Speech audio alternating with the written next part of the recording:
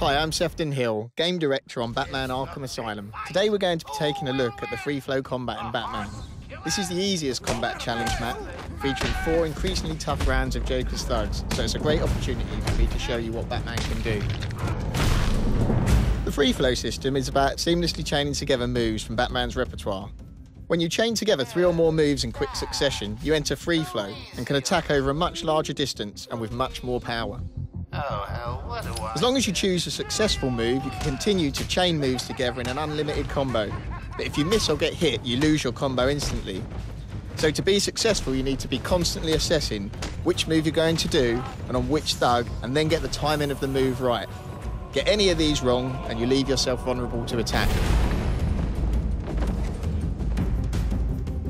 A key part of mass brawl combat is to constantly stay on the move. Batman can instantly counter incoming thugs to keep the combo flow going while under attack. The blue counter icon warns of these incoming attacks, so you need to be on your toes or you will suffer.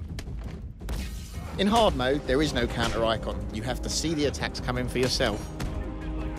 Batman also has a number of special moves, including instant combat takedowns. These allow you to target one thug and instantly take them out of the fight. This is especially useful when fighting higher priority targets, for example thugs with knives and guns. You also need to keep your eye on the environment, because the thugs are scavengers who will grab any weapon or object to use against you.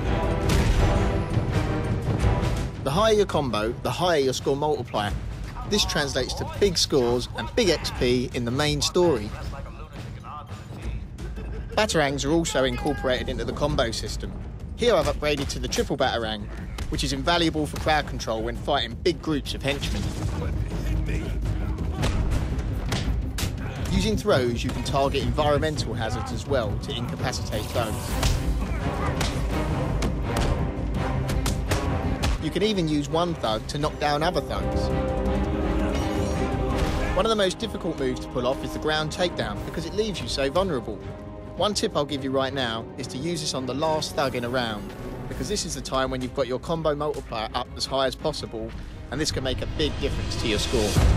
The free flow combat is easy to pick up and play, but it takes real skill to become a true free flow master. I hope you enjoyed this brief demo of a challenge map from Batman Arkham Asylum.